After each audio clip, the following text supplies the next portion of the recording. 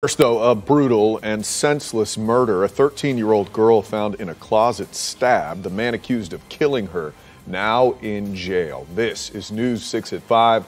I'm Matt Austin. And I'm Lisa Bell. The arrest comes 1 week after investigators say 13-year-old Rose DeGiusti was followed by a complete stranger and killed at her apartment complex.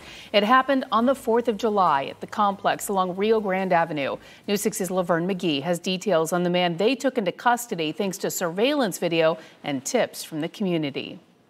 At the murder scene, detectives found the packaging of a 12-inch knife believed to be the murder weapon. 28-year-old Jerry Doris May was scheduled to make a first appearance in court this afternoon after being arrested last night. Orange County Sheriff John Mina says he's responsible for the murder of Rose DeGiusti.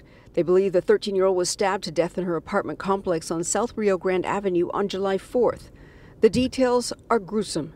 She was found in a utility closet, stabbed and barely alive. The 13-year-old girl was simply trying to visit one of her friends who lived in a nearby apartment complex. Earlier this week, they released surveillance video showing a man walking out of a parking lot. Sheriff Mina says he apparently used to live in this area. Does the man arrested have a criminal history? He had been arrested for lewd and lascivious behavior on a child. That case was ultimately dropped to child abuse.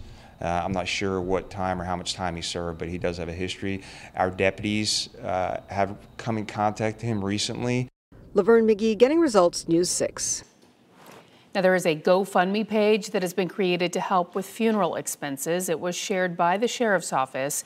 If you would like to help the family, we have posted a link in the story on clickorlando.com.